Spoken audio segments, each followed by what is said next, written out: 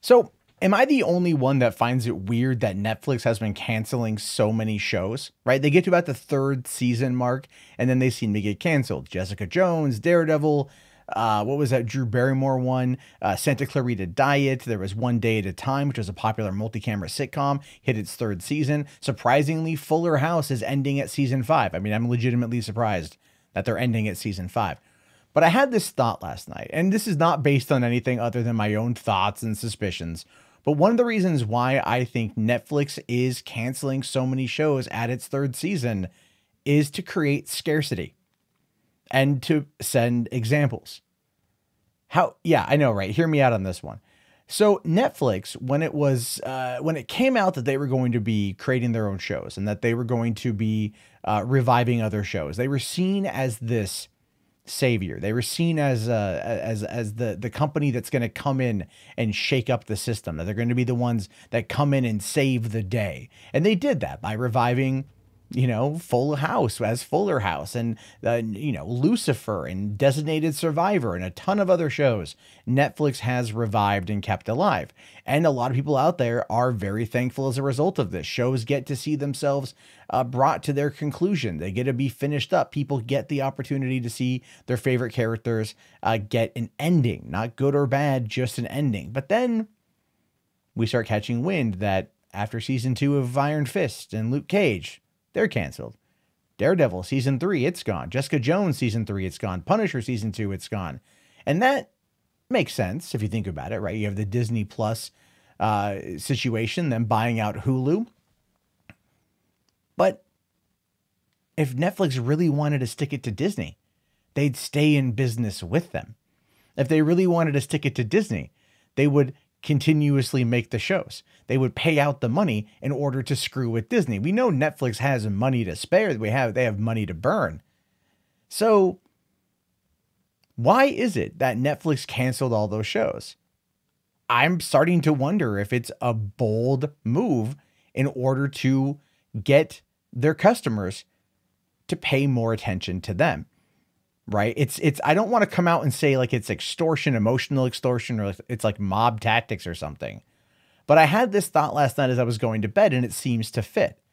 What if Netflix is canceling some of these shows now as a way to garner enough headlines and enough anger and enough rage that it keeps people around watching the shows that they like when they first come out in that first weekend, in order to basically keep them around, that they feel then compelled to watch, as if it's almost like a weird kind of hostage situation. Oh, do you want to see the show continue? Well, you better watch it all in the first weekend. If not, it's going to go away.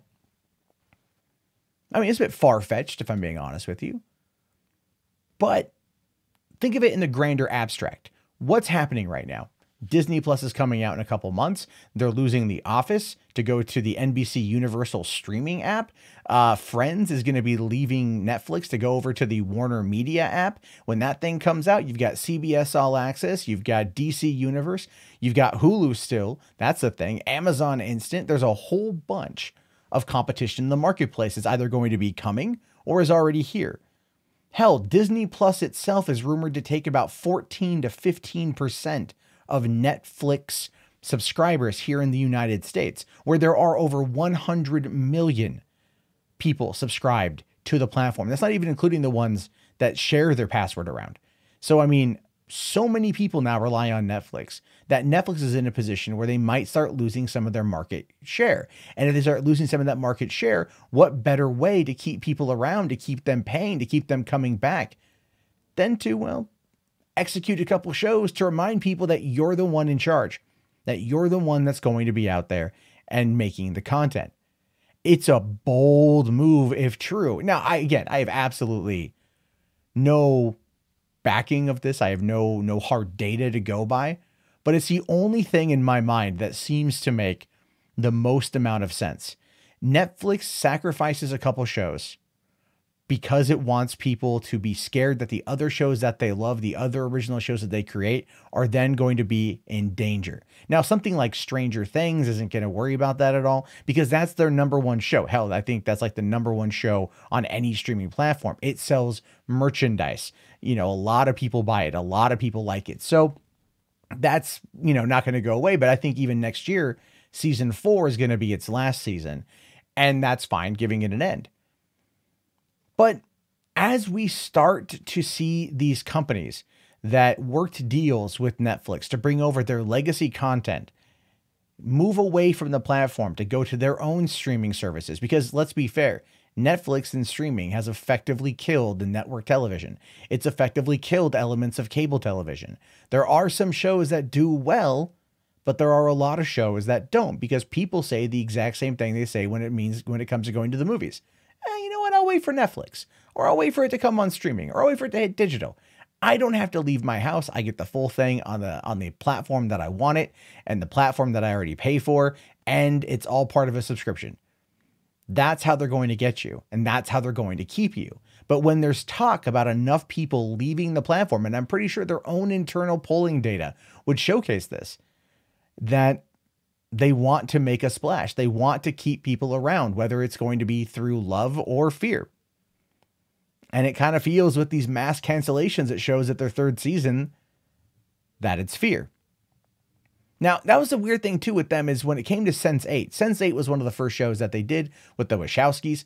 It had 2 seasons, then it was canceled. Fans were upset, so they gave it a closeout movie. They gave it a wrap-up film. Santa Clarita Diet had 3 seasons and an ongoing storyline. No wrap-up film.